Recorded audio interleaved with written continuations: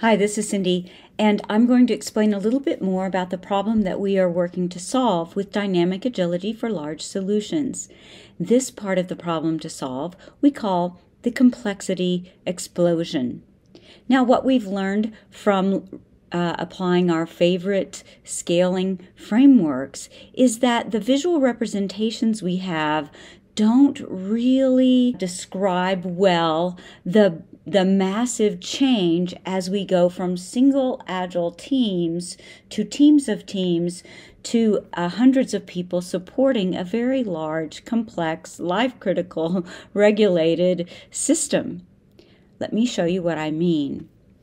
If we could visualize the difference between an agile team of 7 to 12 people or a team of teams, 50 to 125 people, and how we scale that up to hundreds of people, we know that it is a much larger batch size. And what happens with a larger batch size? That's right, more variability. And so this variability happens along many different dimensions. Now, the great irony is that the body of knowledge that we have is much greater at the agile team level because of the length of time agile teams have been used effectively, but now we're expanding it. And so we have some body of knowledge around teams of teams, but the challenge is really the largest, most complex systems in the world. We have a much smaller body of knowledge around success patterns. And why is that? It's because with all this variability, it's very difficult to find a small set of success patterns that can be applied across this set of complexities. So here's some type of complexity that we see in large solutions. Not an exhaustive list, but certainly ones that make a huge difference if we're building hardware-based systems, if we have a large degree of component reuse. Now we're moving into the world of artificial intelligence, digital twins, data analytics, just compounding the complexities that we have in the largest systems. So how do we handle this amount of complexity? We can't just take the same set of roles, artifacts, ceremonies and events and practices and just multiply them out to get a solution that gives us an effective application of Agile for these very large, complex systems. We need a different approach.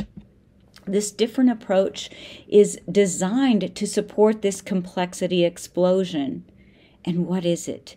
It is this need to have those people involved in the large complex systems and their great knowledge about those different dimensions of complexity. We need to tap into that knowledge and leverage it in a way that builds the organizational skills to have the organizational architecture and way of building systems that is best applied to their particular context.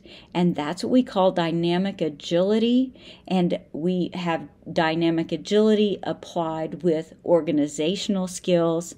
And in our thought leadership and our learning experience, this is what you will know and hopefully be inspired by to take this new way of looking at the world of agility and applying it to your large complex solutions. So in short, we need a new kind of balance. Yes, if we have a system that we can build, make available to customers, test, provision, and support with, let's say, 100, 125 people, it is possible to have full transparency and collective ownership. However, as you see from a quote here on the right, no one person can understand the entire system. It's just not possible. The system is too complex. So now we have to find that balance by allowing empowerment and encapsulation of complexity behind well-defined interfaces. Do you mean interfaces in architecturally significant components? Yes. It could be interfaces around the markets and the channels that we supply. And others who are very, very successful, groundbreaking in their industries have also told us, yes, we are very, very agile, but our innovation happens behind well-defined interfaces of our architectural components. So in our learning experience, you will come to understand a different way of working and thinking about agility that unleashes the power of the people building the systems to really define how they effectively apply the underlying principles of small batch sizes, of integrated demonstrations, fast feedback cycles, etc. So we hope you'll join us in our learning experience, and we would love to have you participate so that we can learn from you as well. Thank you very much.